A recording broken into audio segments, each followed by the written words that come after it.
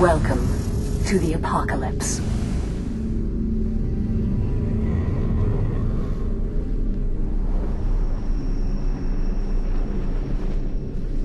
This is an example of one of the factions in the game.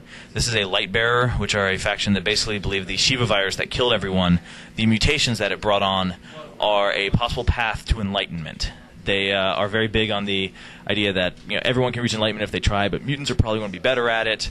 There are Lightbearers who believe that they should just kill off all the non-mutant humans and get them out of the way because they're holding everybody back. Basically, they are one of the 6 factions players can join. Each of those 6 factions has sort of like a good guy aspect, and these guys, it's the helping people reach enlightenment and healing people and doing good works, and the not so good element is let's kill all those normal humans because they're just getting in the way. The guys we're seeing in here are actually members of another faction called the Enforcers. They are sort of the remains of the military from before the fall.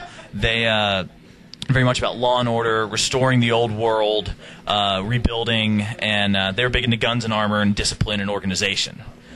Each of these factions has allied factions that basically work with it. For example, the Enforcers and the Lightbearers work together because one group's about enlightenment and serenity, and the other group's about bringing law and order. Those are compatible. But each faction also has factions that it does not work with. For example, the archenemy of the Enforcers are a group called the Chota, or the Children of the Apocalypse.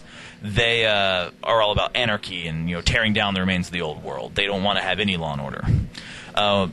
Here, his task in the tutorial is to use this ability called Stanch Wound to bind the injuries of these wounded soldiers. And so basically, we're teaching players the basics of here's how you use special abilities. Use special attacks, things of that nature, so when they get out into the world, they know how to do all this stuff. So you've got to heal these 2 guys up, so in a minute, when you get into a fight, they can actually hop up and help you. So we've got the toolbar. It's pretty much the sort of industry standard. You can drag out the toolbar to expand the number of slots in it. Only 1 through 10 will correspond with a numerical key, but you can basically give yourself as many slots as you want. You can drag it around. All the UI elements are movable, and also they can be made transparent.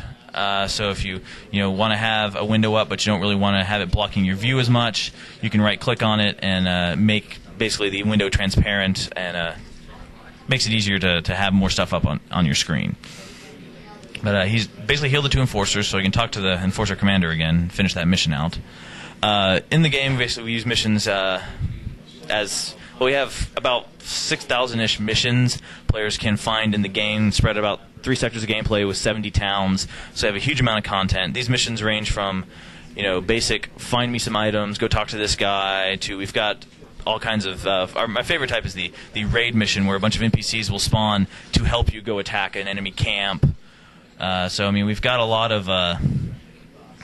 basically got a lot of different missions in the game, a lot of different types of missions. We have about 25 different mission types at this point that we can run players through, and through using tricks like chaining them together or giving them from different NPCs, we can create a very wide variety of experiences. The green gas you see there is basically the sort of the meta tag for, hey, you can loot me. And so it's basically you just loot people, take all their gear. You can't loot other players in our PvP system. We just figured that would be... we want to have a PvP system that really encourages people to take part without being punitive, or too punitive, I should say, because you need to have a certain critical mass of people in PvP for it to be fun, so they don't want people to feel like, I don't want to get into PvP because I'm going to lose all my shit.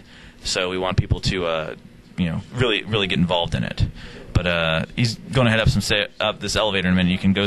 We'll see some of the mutant critters we've got in the game. But backing up to PvP real quick, since we're on an elevator, all of our PvP is zone-based. If you're walking around the world and you get near a PvP zone, a little symbol, message pops up saying, "Hey, you're about to enter a PvP zone." If you keep walking, you go into the PvP zone. If you don't, you can be shot by anybody.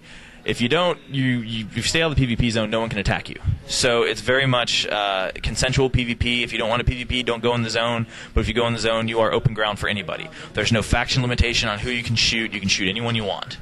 So you really have to check your targets to make sure you're shooting the guys you want to be shooting. Otherwise, you could lose faction points, things of that nature. Anytime you die in a PvP zone, you do resurrect in safe territory in a LifeNet pod, so you can't really be griefed more than once without letting yourself, basically, somebody kills you once, you can get away. You can always get away from them. And if you go back and get killed again, well, you went back. So that's your fault. When you die, you get a debuff on you. Initially, it's just an XP debuff, but eventually it will become a physical debuff if you die enough times in quick succession.